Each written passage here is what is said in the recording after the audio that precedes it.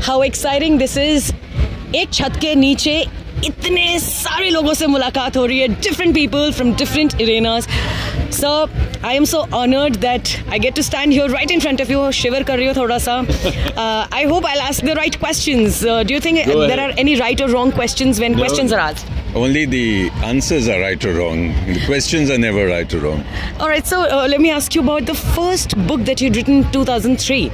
You know, when we generally जब पहली बार कोई चीज़ लिखते हैं, करते हैं, पूछते हैं, थोड़ी घबराहट होती है. You know, any memories from that book?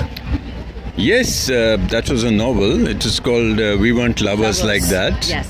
And it's still in print, I'm glad to say, almost 20 years later. बहुत घबराहट होती है because I had written things earlier. I had written articles. I was a semi-professional journalist, I would say, because I was used to write from student days.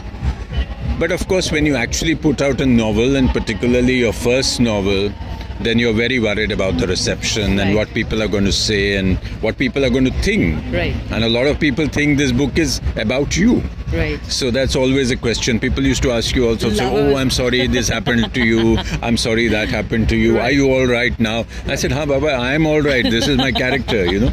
So it was great fun. I loved that book myself, and I think people liked it a lot. They definitely loved it. They loved it. They loved it. They're well put. Well put. Especially since the lovers were not like that. Exactly. So now, if we talk about the love of today's time and love of 2003, in one sentence, how different is it?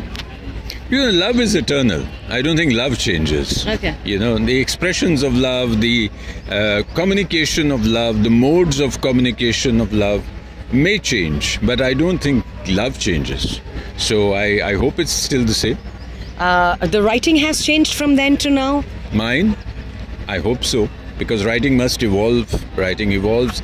My other books follow different genres. Yes. I went on to short stories, I went on to history, I came back to the novel, I wrote travelogues, I wrote columns, I did translations from Persian and Punjabi, and so it's been, every book has been a great learning experience, and the writing evolves because the more you read, the more you travel, the more you think, the more you learn. The more you learn, and the more some things don't change in your writing. You keep returning back to some roots, not just roots, to some descriptions, to some visions, to some inspirations, right. Some places, a way of looking at people, a way of looking at things. Those things may not change, but some of it does change. So your next book, when we were having a conversation behind the scenes, you said your recommendation will be your next book. What is it about?